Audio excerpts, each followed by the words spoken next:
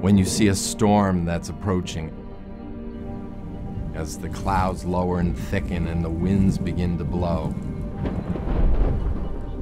there is this sense of awe. Weather is drama on a global stage. It's all the elements out there, the wind, the water, the cold, the heat, all coming together to have its influence on human life.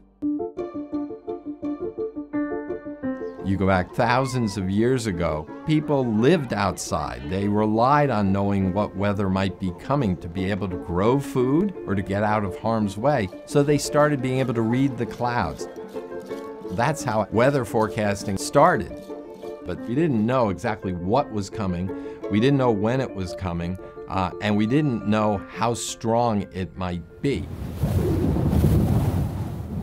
Then in 1900, a massive hurricane inundated Galveston with very little forecast warning. There was some evidence that it was out there from ships in the Gulf of Mexico, but no one knew the size, the full strength of the storm, nor where it was heading.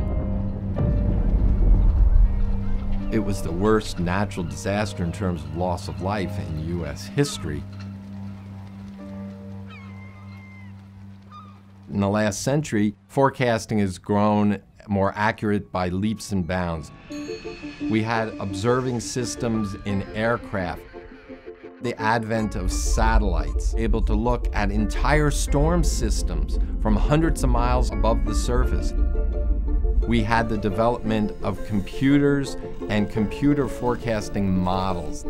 These are mathematical equations run on some of the world's fastest computers that take data and some basic laws of physics to generate a more accurate forecast. And that was really a big game changer. But in 2017, modern forecasting was put to the test when Hurricane Harvey threatened the Gulf Coast of Texas.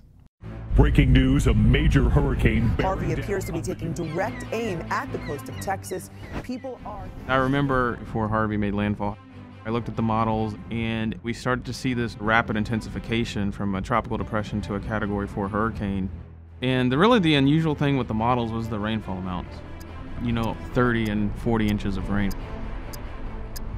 And, you know, I looked at it and I didn't believe it.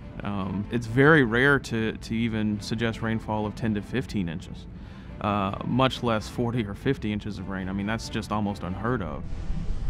They're looking at these model outputs of multiple feet of rain, and they have to make the judgment. If I say it's going to happen and it doesn't, people aren't going to believe me the next time around. But if I don't say it's going to happen and it does come to fruition, lives are going to be lost.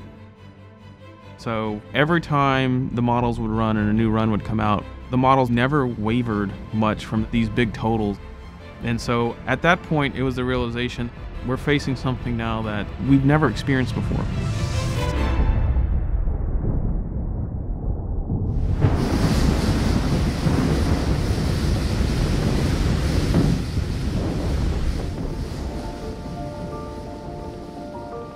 We dealt with things with Harvey that I never thought we'd deal with.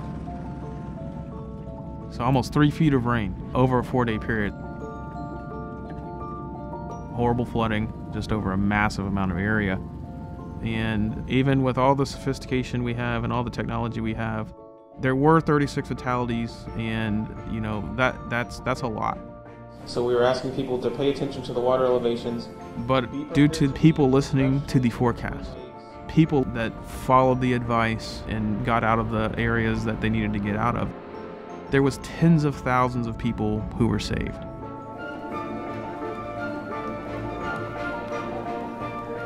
The Harvey forecast was in some respects a landmark forecast because an unprecedented event over a major metropolitan area was able to be forecast in enough time to get people out of harm's way. When it comes to the future, as we see more severe hurricanes, more severe tornadoes, more severe drought, we've got a more vulnerable population than ever. So it is so important to continue to improve our forecasting abilities, because the more we know about this complex system, the better forecast we can make.